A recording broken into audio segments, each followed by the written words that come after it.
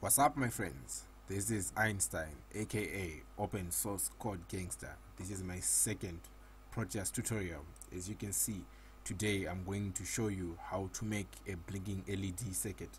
So this is from the previous tutorial. This is where you place your components. So you come and click on P, then you can search, and you know the circuit of a blinking LED. You need the LED.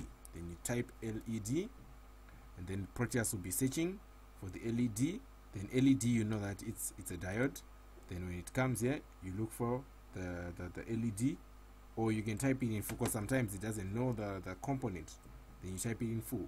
As you can see, this is the LED model from Proteus.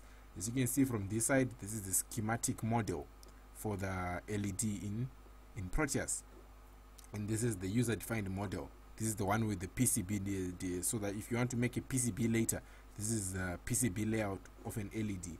So if you want to make a PCB later, you place this one, but for us, we just want to simulate. So I'm going to double click this one.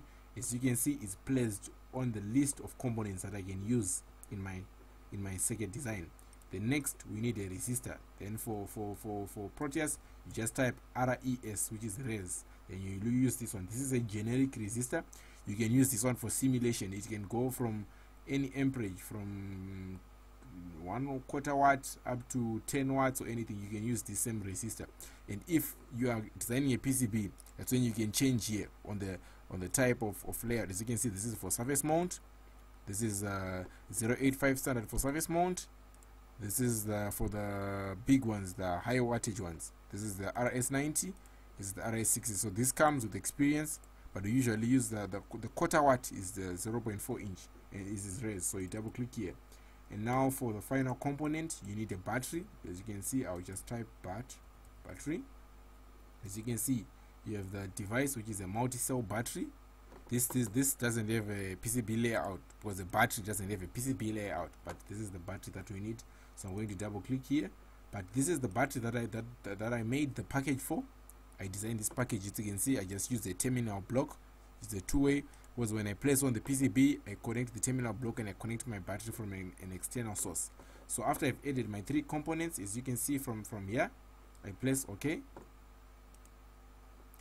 Then now I can start adding my components to the middle of the circuit.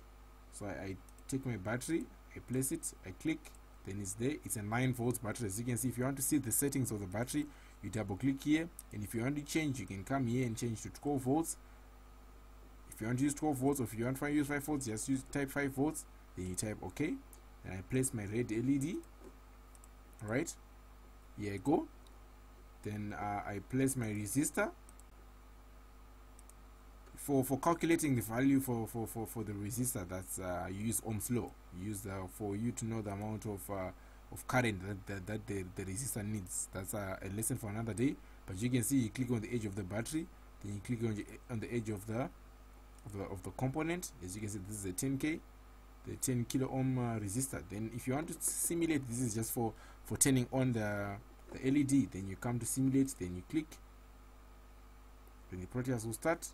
But as you can see right now, the LED, you cannot see anything. It's because the LED is a high current. There's a high current.